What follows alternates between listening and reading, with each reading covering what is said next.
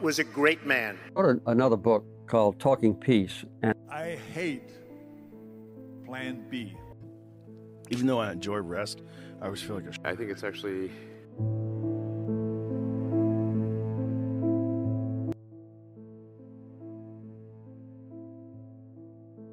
To be successful, oftentimes, most of the time, you have to follow your instincts. You have to follow your gut. You have to. Your parents may say wrong, your whoever may say wrong, but you have to do it. Now, speaking of that, you've got to love what you do. And I've seen so many instances where people with great talent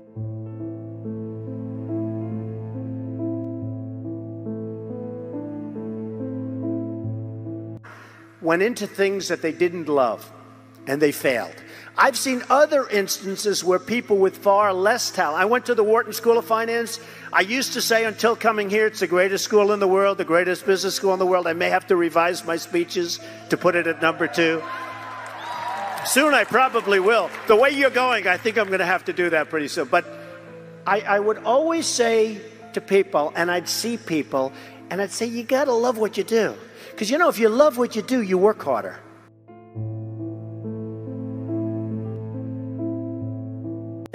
You never, ever quit. Never, ever give up. You know, there's another one. I was coming down, and I just wrote it, and I've very rarely spoken about it.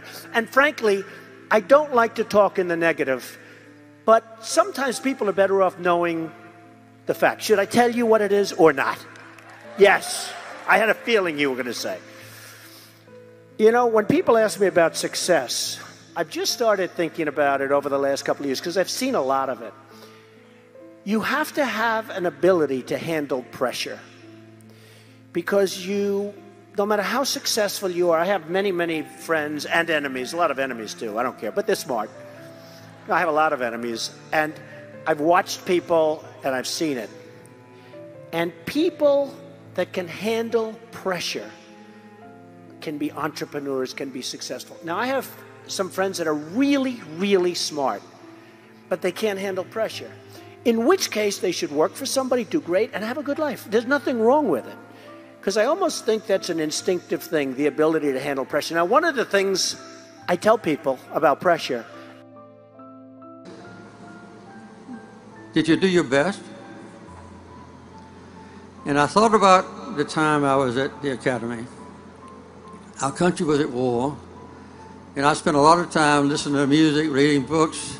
I would go across the other side of the bay, and I would learn how to fly airplanes, and I didn't know what to say. And finally, I looked at him and I said, "No, sir, I didn't always do my best." And he stared at me with cold eyes, and finally he said, "Why not?" I sat there for a long time. And then he turned his chair around to end the interview and began to work on some papers on a table behind. And I finally got up and stumbled out of the room. I got the job. Probably because I told him the truth. I didn't always do my best. The answer to this question should apply to our personal lives, and also to the society in which we live. And that's the difference between, there's like a whole industry now that's dedicated to trying to help people get motivated. And a lot of the people that are involved in that are very unqualified. 100%. Because they're not really doing anything. No. There's so many people that haven't actually done anything, but they'll try to teach you how to get your life in order, and how to get your mind right, and develop that warrior mentality. I'm like, bitch, you don't have that. Well, they're utilizing the weakness of the world right now. Yeah. The world's in a very bad place. So these people who are like con artists, they sit back and say, "Oh, I can come up with this. I can come up with this, and this right here can probably make me some money." Yeah. So they're in it for fucked up reasons.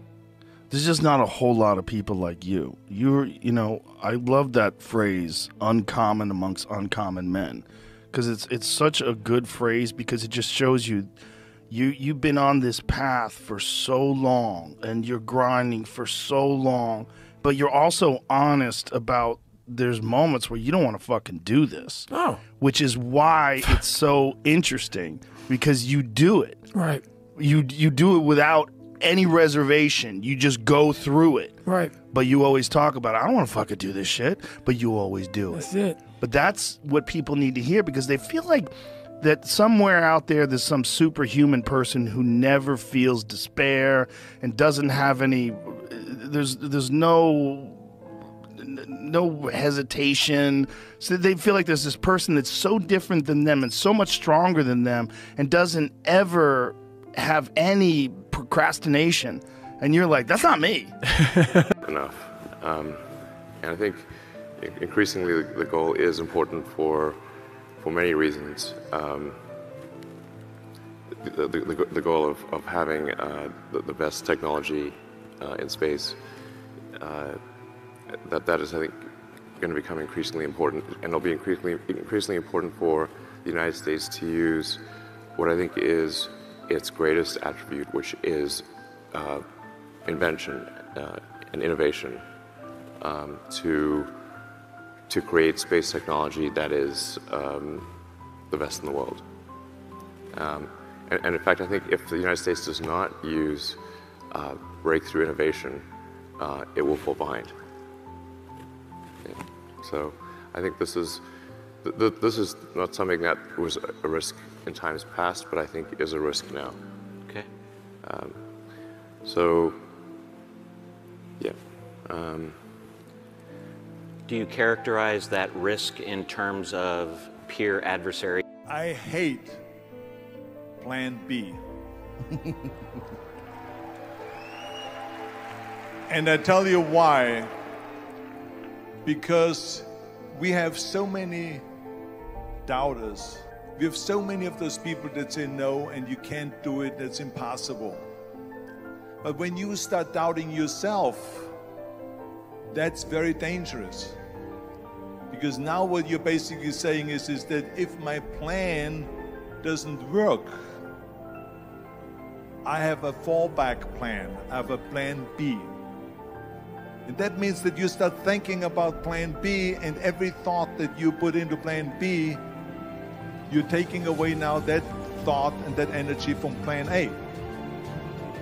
And it's very important to understand that we function better if there is no safety net, because plan B becomes a safety net. It says that if I fail, then I fall and I get picked up and I have something else there that will protect me.